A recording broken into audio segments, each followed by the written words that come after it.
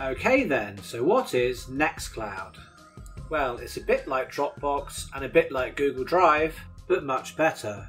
And that's not only because it's free, you don't have to subscribe to it, it's because it runs on your own server, so it's your own personal cloud. And if you don't know why that's good, well, let me let you into a little secret. Come a little closer.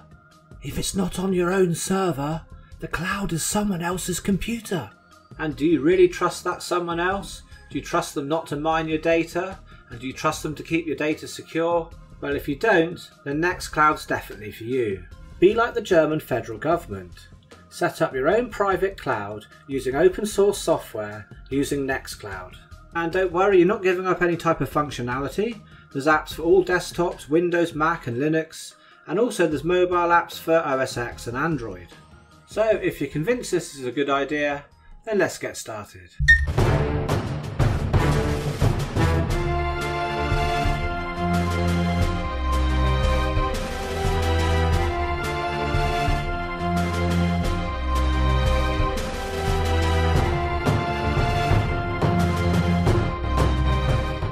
Okay, so the first thing we need to do when installing Nextcloud is we need to have somewhere to put the data.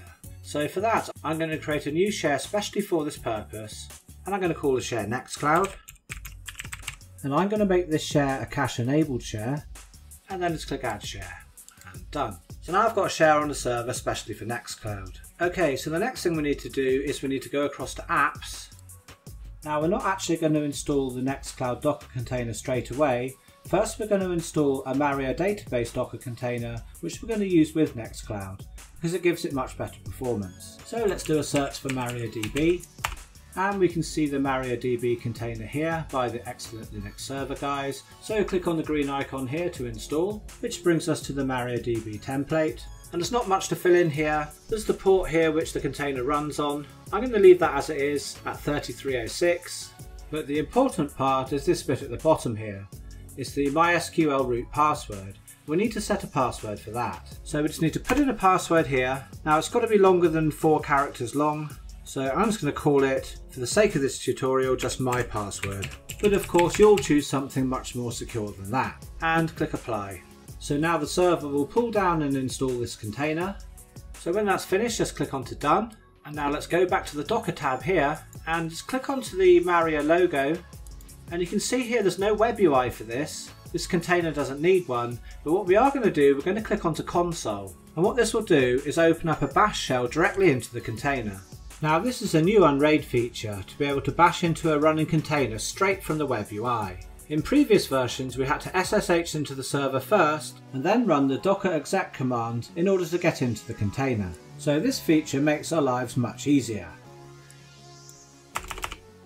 Then we need to type mysql space -uroot -p and hit enter.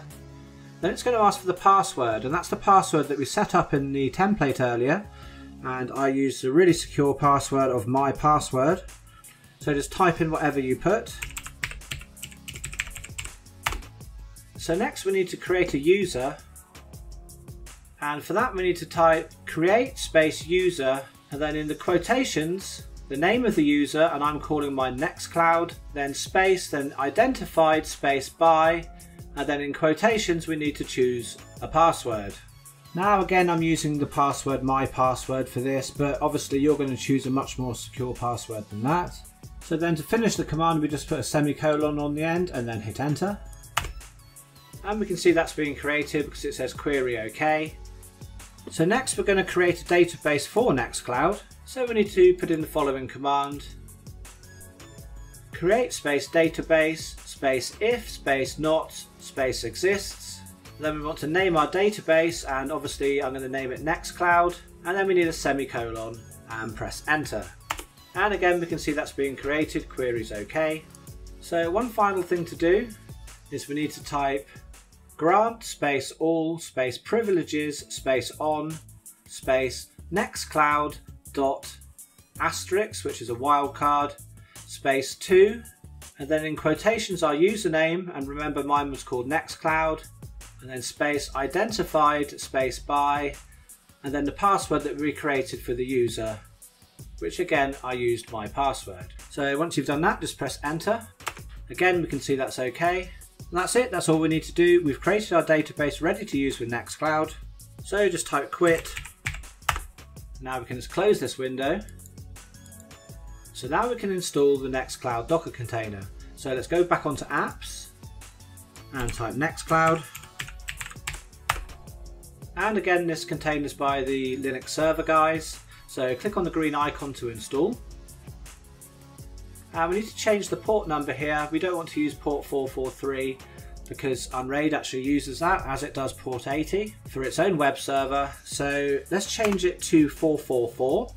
And underneath here, the path /data, we need to map that across to the share that we created for Nextcloud.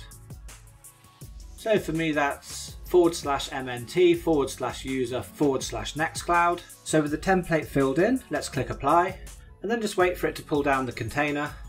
And when it's finished, click done. Now let's go back to the Docker tab and we can see we've got Nextcloud running now. So next we need to configure Nextcloud to use the Maria database. So let's click onto the Nextcloud icon and go to Web UI.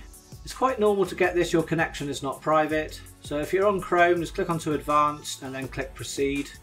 So now we need to set up a username for the admin account. And I'm using Ed, and I'm going to look at the password here just to check I haven't made a mistake. And my password is just going to be SpaceinvaderOne. And you can see here by default that Nextcloud will use an SQLite database. And it says for larger installations they recommend using a different database. So that's exactly why we set up the Maria database earlier. So let's click onto this drop down box arrow here. And the data folder is already filled in, and that's correct. That's what we mapped across earlier in the template. But we want to configure the database, so let's click onto MySQL /MariaDB option here. And for the database user, and that's the username that we created when we were doing our command line work earlier. And my user was just Nextcloud.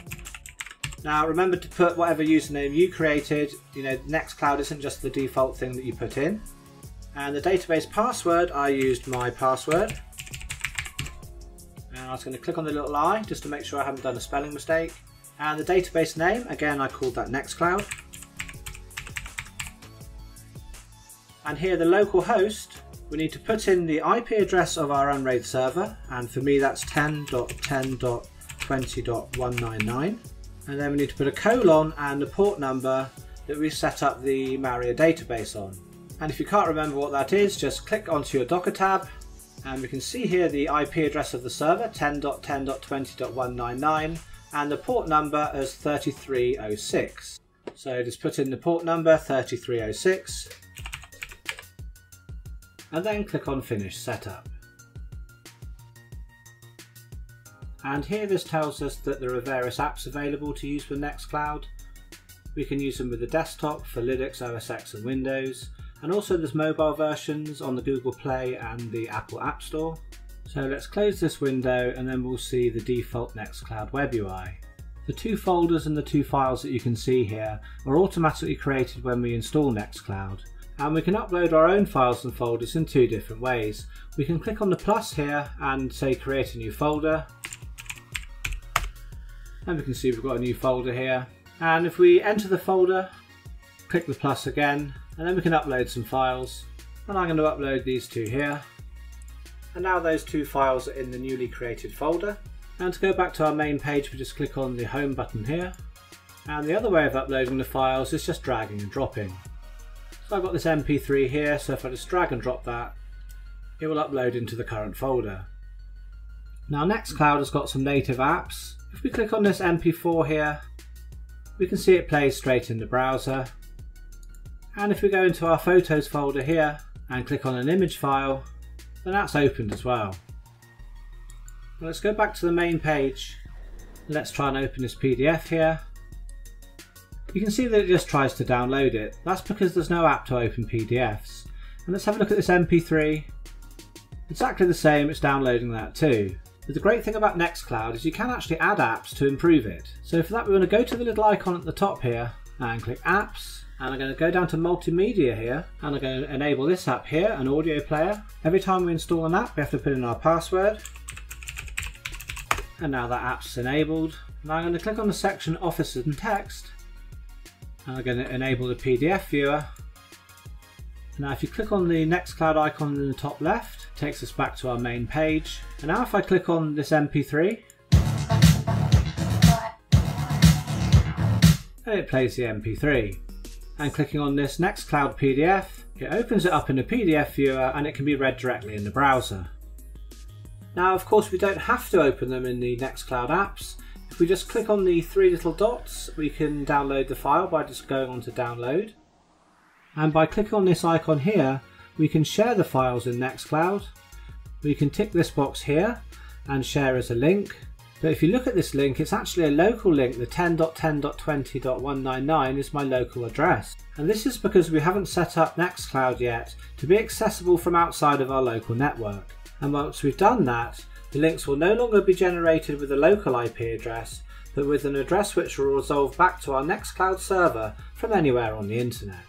So that's what we'll do next. Well, that's what we'll almost do next. Just before we do that, let's just quickly do some customization to the theme of Nextcloud, just to make it look a bit pretty. And to do that, we need to go up to the icon in the top right hand corner and click onto that, and then go to Settings, and then go down to Theming on the bottom left here. And here we can give our Nextcloud a name. And I think Space Cloud is as good a name as any. And here if we click on this button, we can swap out the logo that you can see in the top left hand corner. I'm going to use my little Space Invader logo here. And also I'm going to change the background image. And now we can see a preview of the background image with the Space Invader logo on it, and also the Space Invader logo up in the top left hand corner. Okay, so now let's check out the new login screen quickly. So we'll just log out and then log back in. Okay, nice, I like that. Anyway, let's log back in. Okay, so let's go back to the theming section again quickly. And I'm going to change the colour of this top bar here. Okay, so I think that looks good. But there's one other thing you'll notice. I've set this colour to black. Also, the folders are going to be black when we go back to the main page. I'm not sure if I really like the folders black, but I'm going to leave it like that for now. And I'm just going to show you one more thing before we set up Nextcloud to be accessible from on the internet.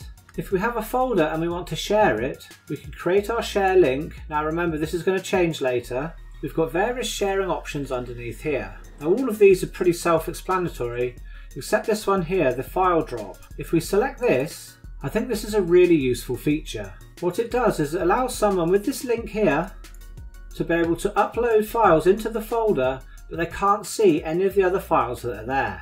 So it's really useful if you want to just give someone the link so they can send you a file, but you don't want them to be able to see any files or alter any files that are in that share. So at the moment I've got these two pictures in here. So if I open up another tab and I paste in that link, you can see here it says upload files to ed into the folder random. So I'm going to drag an image file over here and drop it here.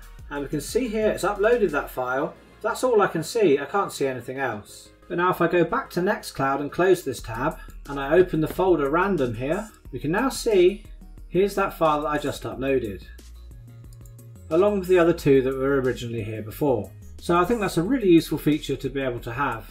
Now unfortunately there just isn't enough time in this video to go through configuring more Nextcloud apps and settings. So let's just close this tab and go back to the unRAID Docker tab and just shut down the Nextcloud container. Now as this video has now reached 15 minutes long, I think it's a good point to end this video, and then we can start the next video setting up a Let's Encrypt Docker container to give us our SSL certificate and to set up a reverse proxy. Now whilst we will be using this to connect to our Nextcloud instance from the internet, we'll also see how to use it for some other things as well. But for now let's just break it off here, and I really hope you found this video useful, and if you did, then as always please hit that like button, and if you're not already a subscriber then please subscribe to the channel. And I just want to say to all of my Patreons out there and all of my supporters a really big thank you. It means the world to me. You guys make these videos possible. And to everyone that watches my videos, thanks for watching, and whatever you're up to for the rest of the day, I hope it's good, and I'll catch you in the next video.